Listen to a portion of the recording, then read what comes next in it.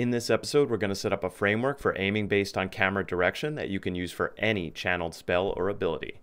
So if I hit 2, then I activate my ability and I can turn the camera. He's not aiming. But if I hold down my right mouse button, aiming just fine and close to a 180-degree arc. Let's get to it.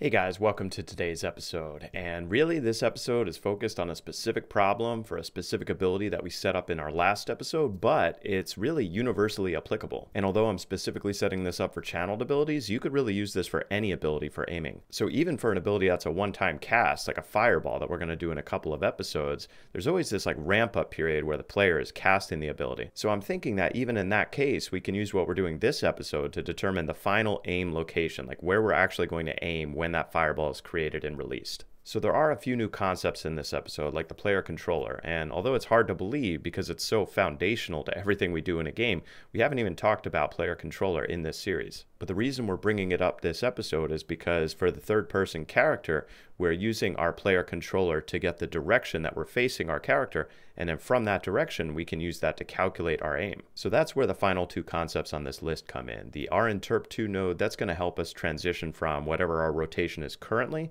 to wherever it needs to go and smooth that out over time. And we're going to do that via the transform modify bone node in our anim graph, specifically our state machine when we're channeling spells. So let's get to it. So in our last episode, we set up that flamethrower ability that you saw in the intro. And we basically need to resume where we left off working in the anim graph to get this working with the camera aim. So let's navigate to the content drawer, and we got to go into our animation blueprint, and mine is under my core folder ABP third person character. And so last episode, we set up in our anim graph our spellcasting standing still state machine, and we have this channeled spell loop 1 and loop 2. So basically, we got to get the camera aim working during the channeled spell effect. So not when the spell is beginning, not when it's like charging up, not when it's ending, but specifically during these two animations. And because the aim is going to change in real time, we need this to be evaluated every single tick. So the way we're going to do that is via the event graph. And in our event graph, I'm just going to navigate up here. So event blueprint update animation. And so what I'm going to do here is I'm going to add an additional sequence node right here that's going to assess whether or not we need to adjust the player's aim. So I'm going to select add pin. And then from this, I'm going to drag all the way down here some of this stuff we've set up in previous episodes. And we're going to do a branch node. And I'm also going to double click just to add a reroute just so it comes out around this other line here. And so the reason we're adding a branch node is we have to evaluate something. We have to evaluate whether or not we want the player's aim to be adjusted based on the direction of the camera. And I was thinking about what variable we want to use to assess that, because last episode we set up both channeled spells and spellcasting standing still. And I think we still want this to work even if it's not a channeled spell. So I'm leaning towards using spellcasting standing still. We might come back to that at some point in the future, but that's the variable that we're going to use. And then if this variable is true, that's when we're going to adjust the aim based on the camera position. So I'm going to connect this up, and I'm just going to get rid of the debug thing here. So I'm going to say no debug object selected. And so now we need to begin by getting the difference in rotation between our camera angle and the character themselves on the screen. And the way we're going to do that is we're going to get the rotation of what's called the controller relative to our player.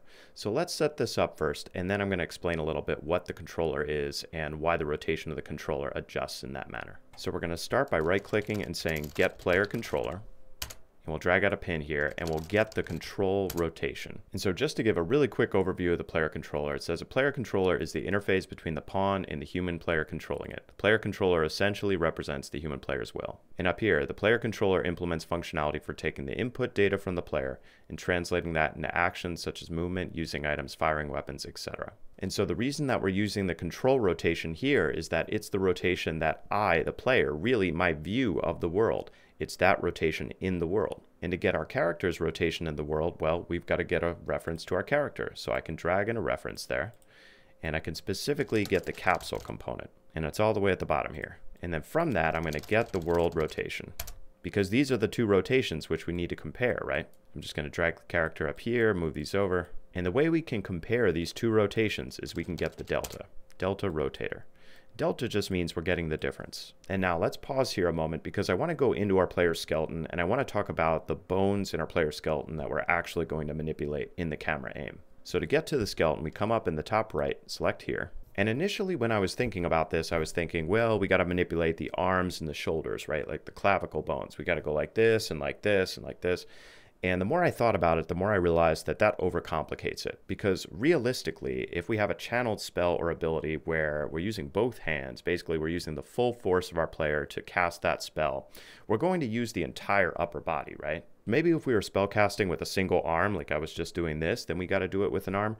But if we're using both arms, and if the arms are remaining relatively consistent, so think of the flamethrower ability, like I'm just going like this the entire time, then what's going to happen realistically is my entire upper body is going to turn. It's going to turn up, it's going to turn down, because I'm keeping my arms relatively consistent for whatever spell or ability I'm using. And so I realized the easiest way to do this is to adjust the entire upper body, and that's really these 5 spine bones right here. So what we can do is we can figure out what the rotation of the entire spine should be based on the camera aim, and then we can split that rotation into 5 segments so that no one bone is twisted so much. So let's go back to our third person character, and the first thing we're going to do is we're going to create a new variable, and I'm going to call this spine rotation.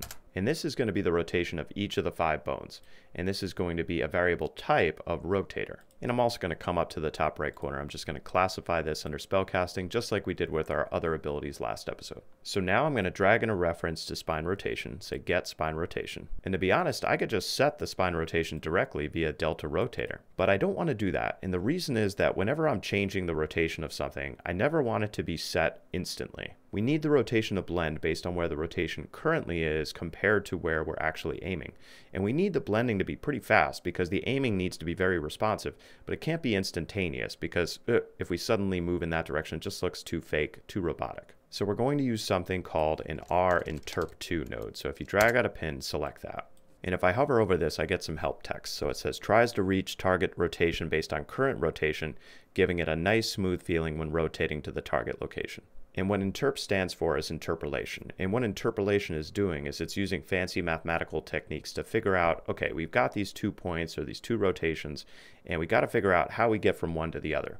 And can we identify some stops along the way so that it seamlessly blends over time? And linked in the description below, I have some more resources about interpolation in the Rinterp To node if you're curious. But in playing with this, the best settings I found were a delta time of about 1 and interp speed of 0.3. And so to explain this as best I can, and by the way, if I get this wrong, please correct me in the comments below.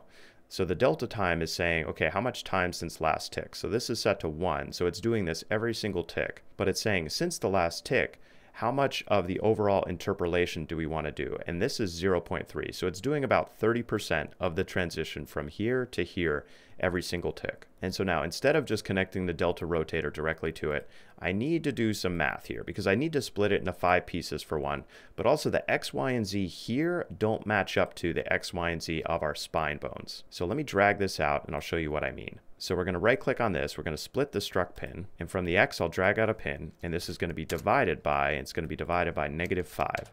And for the Y, I'm basically doing the same thing, but this one put above the one below. So I'm going to divide, and it's going to be by -5. And that 5 corresponds to the 5 spine bones that we're spreading that rotation across. But the reason these are switched is because the rotation of this delta rotator is not the same as the rotation of our spine bones. The axes are reversed. And then for the Z, very similar, I'm just going to divide that, but that's just going to be by +5. So these two should be negative, this one positive. But before I do that, we need to clamp each of these values. And the reason we need to clamp it is we never want the player's spine to be able to turn fully around, right? So maybe if you're double or triple jointed, maybe you can do that. But the typical person, they're only going to be able to turn, at most maybe 90 degrees. And actually I found it working best if I clamp it at about 75 degrees total, which means each of these has to be clamped at 15 degrees over the 5 bones. So I'll drag out a pin, and I'll search for clamp. It's going to be clamp float, and it's going to be a minimum of -15 and maximum of 15. And then I can just select the clamp, and I'll duplicate that 2 more times.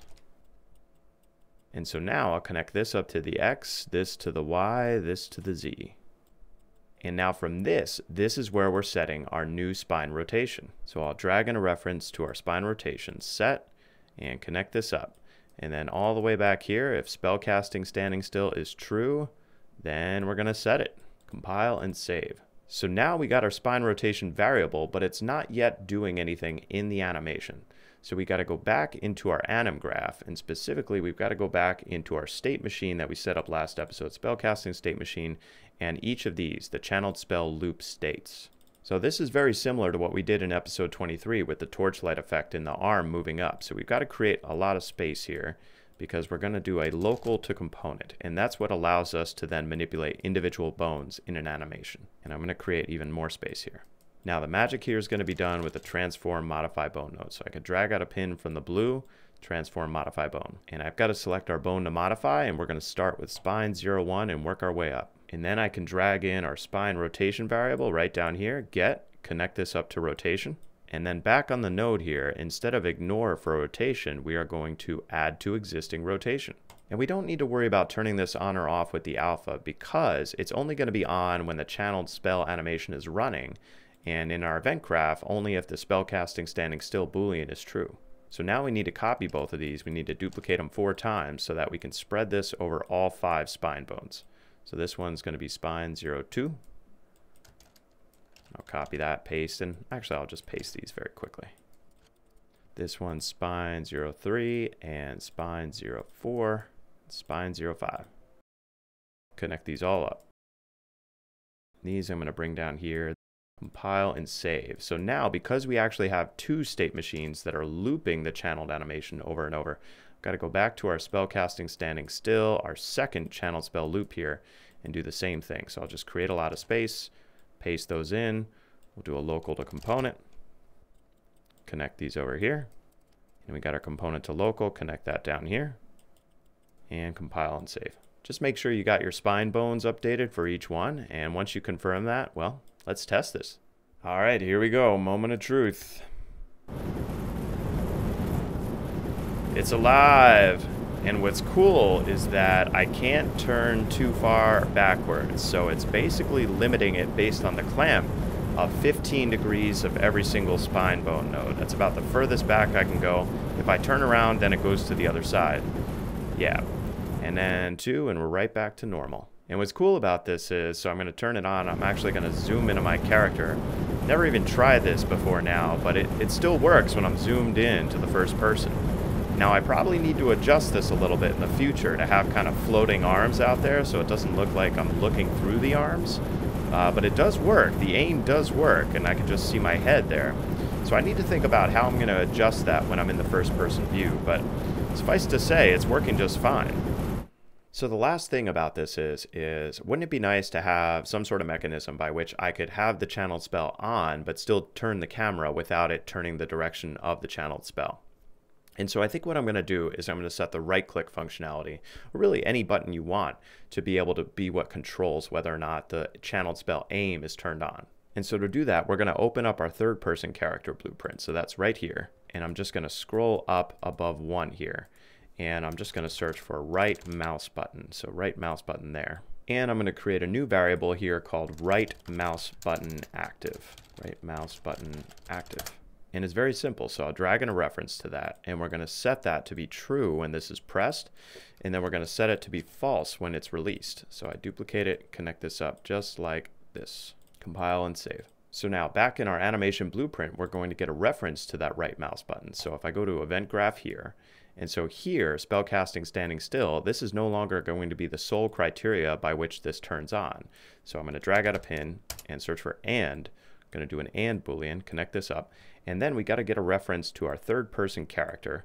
And by the way, if you don't have this here as a reference to your third person character, you need to set up references, and I'll just show you briefly how I did that. So up here you should have this piece by default in your event blueprint initialize animation, but I also needed to set this up where I cast a BP third person character, then I have my third person character reference here.